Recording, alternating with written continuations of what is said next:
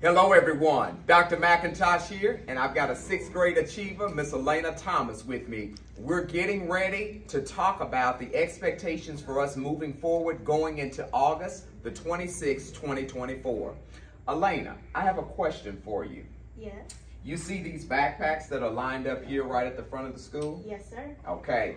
In order to get a locker, what do you need, Elena? You would need a combination lock. All right, so you're holding a combination lock. So as soon as you know your combination lock, what teacher is going to be the one that assigns it to you? You would need your math teacher.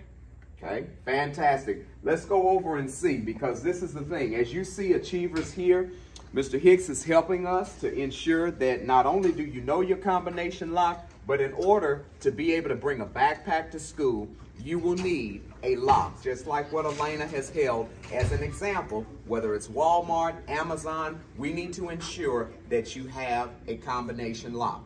No backpacks will be allowed starting Monday if you do not have a combination lock. Please know that, parents and family members. We have lined up in the hallway, as you can see, several backpacks, and this is the last day for achievers to come to school with backpacks and not have a locker.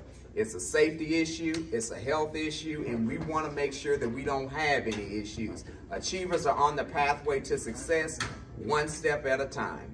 Elena, thank you for helping me out today. Yes, sir. All right, have a great weekend and take care.